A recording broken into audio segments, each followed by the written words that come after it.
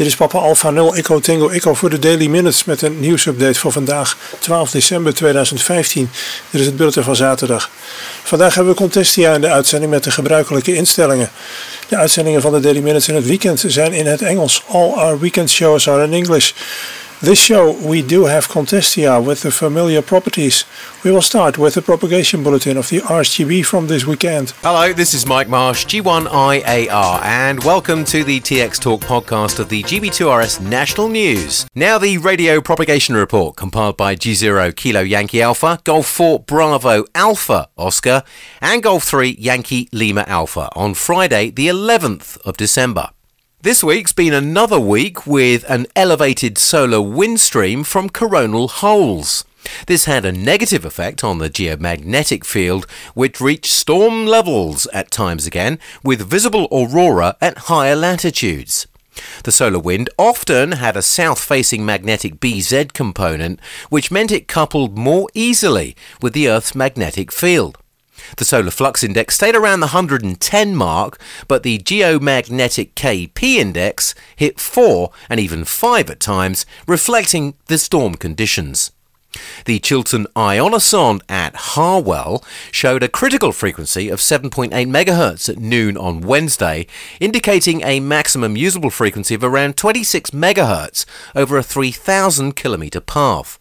This also showed that 40 metres was usable for inter-G contacts at least around the late morning and the early afternoon periods. 15 metres, that's 21 MHz, remains the highest HF band to support reliable long-distance communications.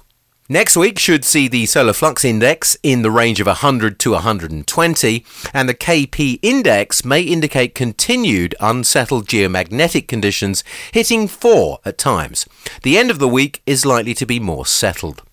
December remains a great month to get on the lower bands, including 160, 80 and 40 metres, where DX may be found during the long nights. And now the VHF and upwards propagation news. Well, this week expect neutral tropospheric conditions at first, but we're starting to see some signs of a ridge of high pressure developing close to the southeast of England during the week.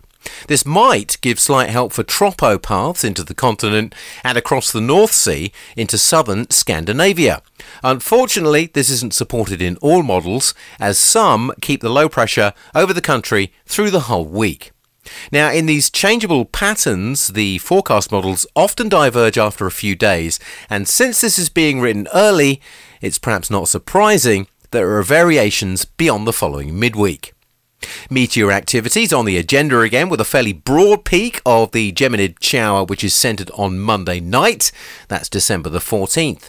Look up the band plan and operating techniques, or just simply listen in and watch the Oscar November 4 Kilo Sierra Tango chat to hear what goes on during these events. Try 6, 4 and 2 metres. Moon declination starts to increase this week, so moon windows will lengthen, and after yesterday's apogee, losses will start to decrease. From the UK, the moon will be up from lunchtime to early evening, getting progressively later as the week goes on. And that's all from the propagation team for this week. Rainet groups in the north of England and Scotland were active during last weekend's flooding incidents. In Lancashire, Central Lancashire Group were called out on Saturday at 10:35 a.m. and the other two groups put on standby, that's Ribble Valley Rainet, had already been called out. Operators were on the ground and sent to attend control, the CCTV Centre, the Environment Agency Incident Room and Clitheroe Central. Rainet was stood down at 8 p.m. In Scotland, Lothian's Rainet were placed on standby on Saturday at 3:30 p.m. 2 Lothian 4x4 response vehicles were at Howick and Newcastleton. The group were finally stood down at 8:25 a.m. on Sunday. Northumberland Rainet was placed on standby at 9 p.m. Saturday for possible deployment to the Hayden Bridge area of Northumberland. They were stood down at 7:10 a.m. on Sunday morning. Cumbria Rainet was called out at 8 a.m. on Monday, but deployment was difficult as most of the roads were already completely flooded. Patterdale suffered a complete loss of communications. The group was stood down at 4 p.m. when communications began to be restored. The RSGB Amateur Radio Observation Service has noted several examples of British JT65 and JT9 mode transmissions straying outside of the UK allocated band slots. It's understood that software commonly used by UK licensees for the production of signals in both modes uses default 5 MHz band preset frequencies of 5.357 MHz for JT65 or 5.359 MHz for JT9. After applying the audio offset to the AFSK signal in JT65 mode, using these presets will, in the majority of cases, cause the transmission to fall outside of the upper band edge of the UK allocation of 5.354 MHz to 5.358 MHz.